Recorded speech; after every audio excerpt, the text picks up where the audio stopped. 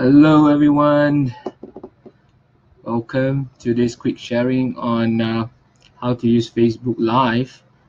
A lot of people are asking me how to really use Facebook Live because I know a lot of usage of Facebook Live recently. So this is some awesome tips that you can take a look in order to make sure that your Facebook Live streaming is going to be better. All right, I don't know how many of you are watching this later, but it's okay because it's pre-recorded. I just want to try it out. So what happened is Facebook had come up with has come up with a very nice creator or producer for live streaming.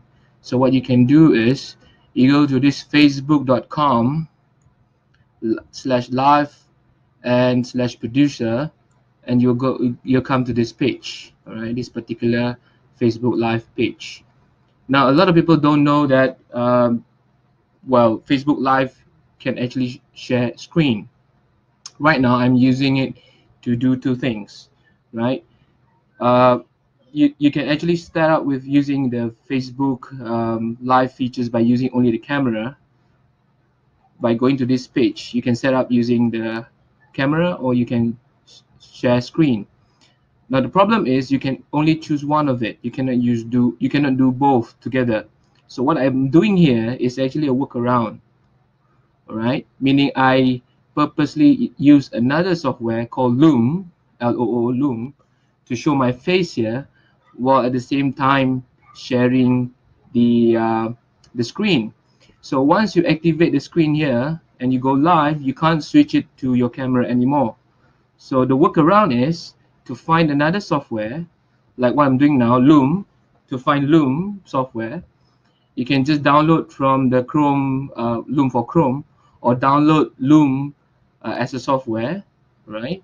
And then you can actually show the screen by using the screencast or share screen feature in Facebook Live.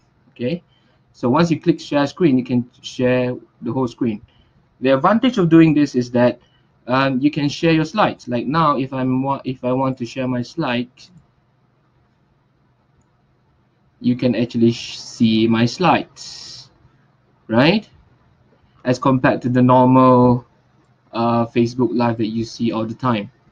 So I can also turn off this if I don't want to, or make it bigger, right? Make it smaller. I can show my avatar only. I can turn on my video, right? And so on. So there's so many ways to use Facebook Live, not just by showing your face. So this is one advantage of using share screen in Facebook Live. So how to go about it? Again, go to facebook.com/live/producer. Go to screen setup. Go to use camera. There's two choices here. You can either use your built-in camera or share your screen. Now for share screen, it will only share the screen without the camera. So one way is like what I'm doing now, is to have another app installed to show your face while you are sharing the screen.